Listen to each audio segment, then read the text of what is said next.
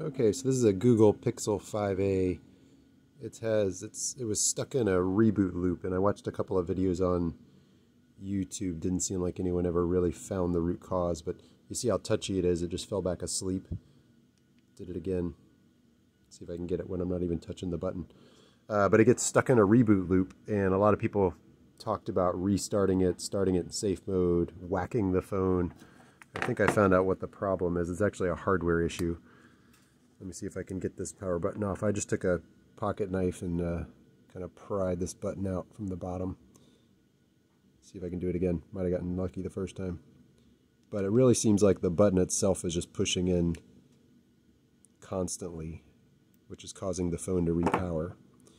And so when you take the power button out, it's pretty simple. It has a little notch in the middle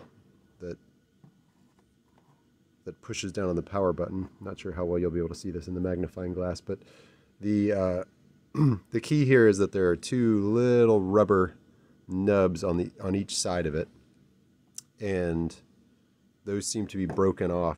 Here's a better look at that power button through the magnifying glass. And actually, as I take a closer look, these are more like sponge material, kind of a foam. And if I push on them, there's almost,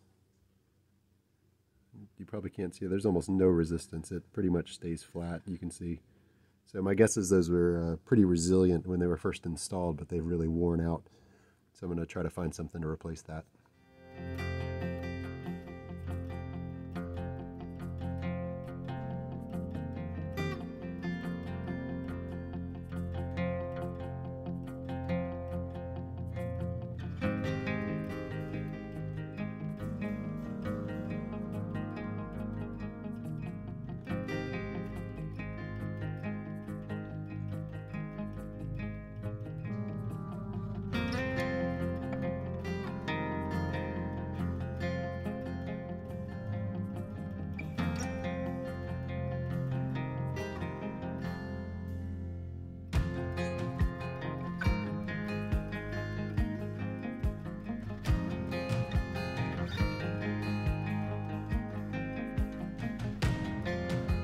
Alright, took a few tries, but I think I got it to where it reacts pretty well, where it only pushes once.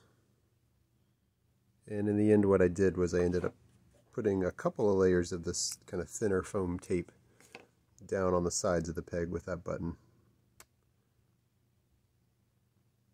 So it doesn't have the nice click that it had originally, but it certainly doesn't stick in the reboot loop that it was before. So actually usable now.